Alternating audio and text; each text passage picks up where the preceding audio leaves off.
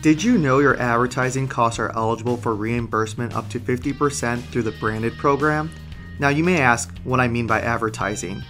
Advertising can include print ads in newspapers and magazines, TV, radio, and website ads, billboards, direct mailings, posters, and even signage wrapping a vehicle. Basically anything to get your name in front of the consumer. Yep, that kind of advertising. With the branded program, you may be eligible for costs associated with creating and designing the ad, as well as the ad's delivery method.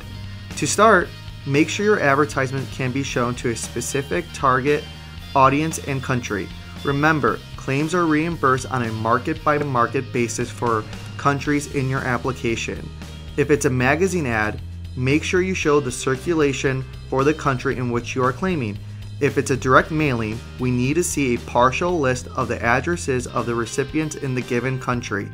The same for email blasts and web-based mailings. The advertisement must promote products listed in your application and include the U.S. origin statement. No advertisement can disparage another brand. Don't forget the required documents: a copy of your invoice, proof of payment, and of course proof of activity. Now you may ask, what is proof of activity? It depends on the expense.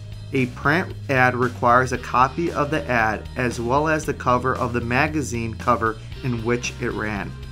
Direct mail requires a copy of the mailer and a partial mailing list. Broadcast TV and radio require a copy of the actual TV or radio ad as well as the broadcast schedule. For web-based ads, we need a screenshot and the actual links. Photos should work for all other ads.